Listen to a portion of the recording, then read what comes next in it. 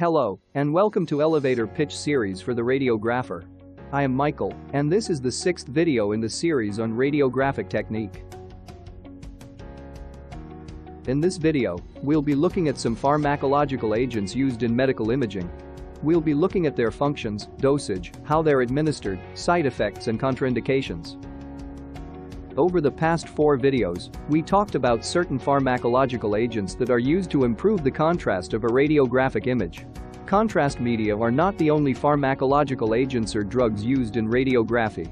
Other drugs you'll find being used in a radiology department include antispasmodics, gastrokinetics, antihistamines, and steroids. Let us look at these in a bit more detail.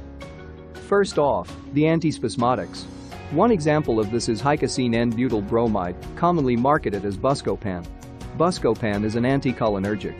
This means that it blocks the acetylcholine receptor, preventing acetylcholine from working. Now, acetylcholine is a neurotransmitter that causes increased intestinal motility and gastric secretion. It practically increases bowel movement. Thus, when Buscopan blocks the activity of acetylcholine, bowel movement is reduced. This is good because, when the abdomen is being radiographically examined, bowel movement causes movement unsharpness. Thus, when Buscopan is used to reduce intestinal motility, greater image quality is observed as there is less movement unsharpness. Buscopan is usually administered intravenously with a dosage of 20 mg. The major advantage of Buscopan is its low cost. However, it causes antimuscarinic side effects like blurred vision, dry mouth, tachycardia, gastric dilatation, and urinary retention. Because of these side effects, Buscopan should not be used on patients with angle closure glaucoma. This is a rare type of glaucoma in which the drainage system of the eye is obstructed, causing a buildup of pressure within the eye. Buscopan would only make this worse. Also, patients with paralytic ileus should not use Buscopan. In paralytic ileus, there is already little or no bowel movement. Buscopan would worsen the condition of such a patient. It is also contraindicated in prostatism. This is because patients with prostatism suffer urinary retention, which is also one of the side effects of Buscopan. Another antispasmodic is Glucagon, commonly marketed as Glucagon. You probably know Glucagon is a hormone that stimulates the production of sugar. Apart from this function, Glucagon also helps to reduce intestinal motility and gastric secretion, producing effects similar to those of Buscopan. The dosage for Glucagon is 0.3 mg per kilogram of the patient for a barium meal and 1 mg per kilogram for a barium enema. It is also administered intravenously. Glucagon is a more powerful antispasmodic than Buscopan. Also, it acts for a short period of time. This is good because it prevents it from interfering with the bowel transit time. What this means is that, while you need an antispasmodic to prevent bowel movement, you wouldn't want it to act for too long on the bowel. Because if it acts for too long, it will cause a delay in the movement of the stomach contents to the small intestine. In a barium follow-through exam, contrast media needs to move from the stomach to the small intestine. If the antispasmodic stops bowel movement for too long, this movement of contrast media is delayed and the examination is made longer. So, by acting for a short period of time, Glucagon ensures the exam is not prolonged due to slower gastric emptying. A disadvantage of Glucagon, however, is that it is more expensive than Buscopan. And because it is a protein molecule, it has a tendency to cause hypersensitivity reactions. It is contraindicated in conditions like glucagonoma, insulinoma, and pheromocytoma. Another type of pharmacological agents used are the gastrokinetic agents. An example is metoclopramide, commonly marketed as Maxilon.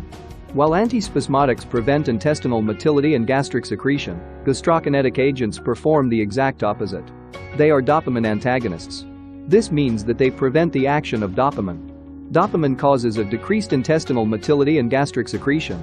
Thus, by preventing the action of dopamine, gastrokinetic agents like Maxilon cause increased intestinal motility and gastric secretion. With faster bowel movements, contrast media travels from the stomach to the small intestine in less time. This allows barium follow-through investigations to be performed faster. Maxilon is administered orally or intravenously, with a dosage of 20 mg. Like we have mentioned, Maxilon speeds up the exam time by allowing barium to transit faster from the stomach to the small intestine. Another advantage is that it has an antiemetic effect. This means that it prevents vomiting. This is very helpful in nauseated patients. However, Maxilon causes certain drug-induced movement disorders known as extrapyramidal side effects. Examples of these are irregular movements, muscle spasm, and tremor. This is observed especially at high doses of Maxilon. Next, antihistamines. An example is diphenhydramine, commonly marketed as Benadryl. In the previous video, we learned that histamines can be released when contrast media is administered on a patient. And these histamines cause many inflammatory reactions, leading to symptoms like itching and flushing. Benadryl helps to block the histamine receptor, preventing the action of histamine. 50 mg of Benadryl is given intravenously immediately before administering contrast media. Its side effects include drowsiness, blurred vision, and dry mouth. Next are steroids. One example is methylprednisolone, commonly marketed as Medrol. It is the immune system that produces the chemicals that mediate contrast media reactions. Steroids are potent immunosuppressants. They suppress the actions of the immune system, preventing many contrast media reactions from happening. Medrol is commonly in a tablet form and is administered in 2 oral 32 mg doses. The first dose is given 12 hours before contrast media is administered, while the second dose is given 2 hours before contrast media. Its side effects include nausea, vomiting, headaches and sweating. Another type of steroids is hydrocortisone, commonly marketed as Solucortif. Like methylprednisolone, it suppresses the immune system and prevents contrast media reactions. Its dosage is 200 mg, administered intravenously immediately before contrast media is given. This is where its advantage over methylprednisolone lies. If you remember, methylprednisolone has to be given 12 and 2 hours before contrast media for it to work. This means that it cannot be used for emergency examinations that require contrast media. Hydrocortisone, on the other hand, does not need to be given in advance. If an emergency examination comes up, it can be given immediately and still work. Also, hydrocortisone is administered intravenously, making it useful for patients who are unable to take oral medications. Its side effects include nausea, headaches, and diarrhea. That concludes this video on pharmacological agents used in medical imaging. We look forward to your questions and comments in the comments section or via email. If you loved this video and would want more content, please subscribe and share with your colleagues.